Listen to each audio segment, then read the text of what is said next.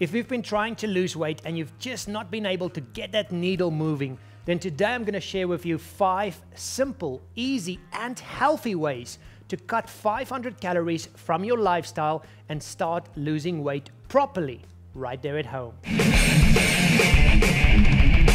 Hey everybody, how you all doing? Peter Carvel. You know, I love this topic. I love helping people, especially beginners, starting their weight loss journey. That first 7 to 21 days is so important, and unfortunately all the products in the market are all based around transformation, and it's about giving you those extreme workouts, extreme diets, and most of us just aren't ready for it once we get started.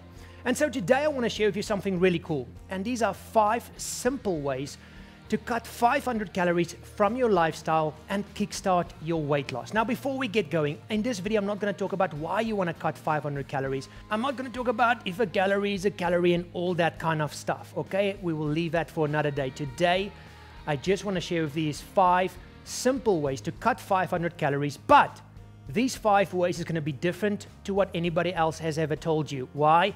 Because how you get into a calorie deficit is very important. Yes, if you just want to lose weight and it's all about aesthetics, a calorie is a calorie.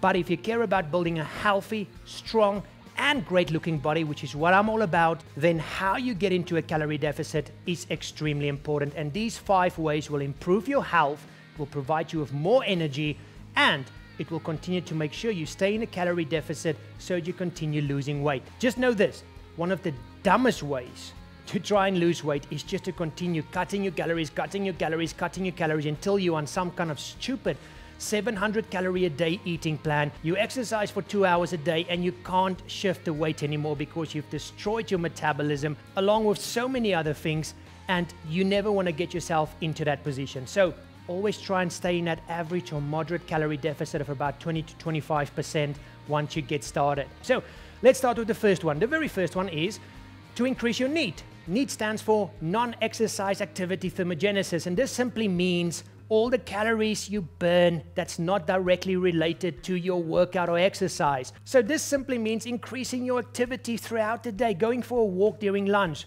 waking up and taking a dog for a walk, or if you can, cycling to work and back, stuff like that. And guys, this can easily burn an extra 500 calories a day without even trying. And if you have a fitness tracker these days, it makes it so simple to make sure you increase your non-exercise activity throughout the day. So the first thing you can do is just outside of your workout and exercise, or even if you haven't even started working out and exercising yet, just increase your daily activity. The second thing, guys, is to cut the unhealthy calories from the fluids you take in. You already have heard about this one probably a million times, but guys, it's so easy to get 5, 6, even 1,000 calories in from drinking sugary drink, fruit juices, the wrong kinds of coffees with cream on top and all that kind of things.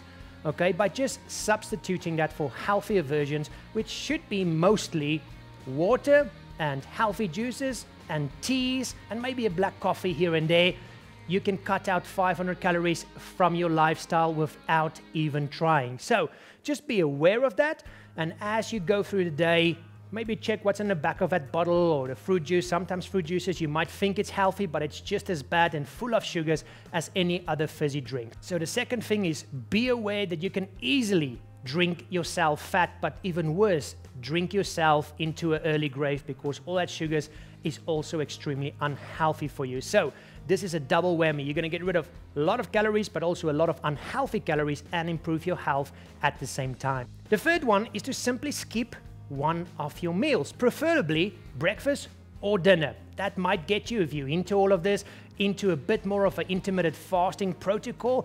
I'm not going to talk about the health benefits of that, but skipping one of your meals can easily cut 500 calories from your lifestyle. However, guys, remember, I spoke about this earlier. The dumbest thing you can do is just cutting more and more and more calories, especially from your diet.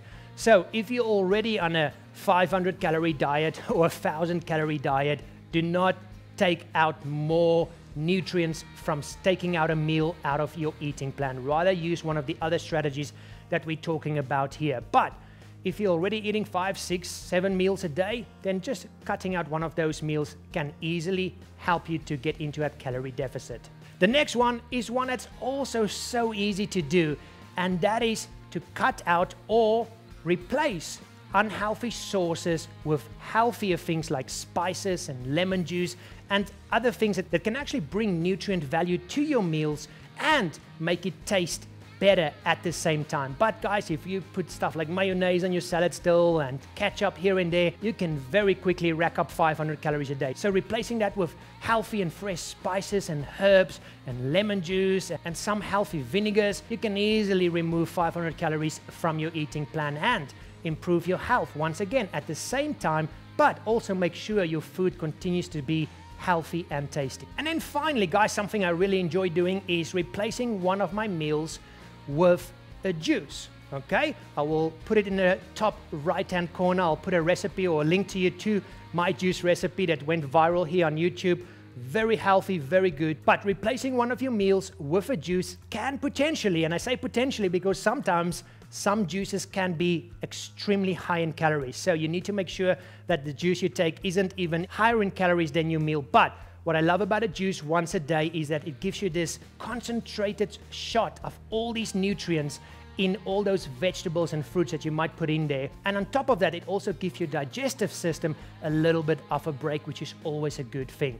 So there you go, guys. Those are 5 very simple ways to cut 500 calories from your lifestyle, but do so in the right way so that you can improve your fitness, improve your health, and make sure you build a healthy, strong, and great looking body without getting to a point where you destroy your metabolism, feel like crap, but hey, we've got six-pack abs. That's not where you want to get to. Now guys, one thing that we need to chat about here before I say goodbye today, and that is, don't do all of them at the same time. You can do maybe 1 or 2 of them, or maybe just focus on one.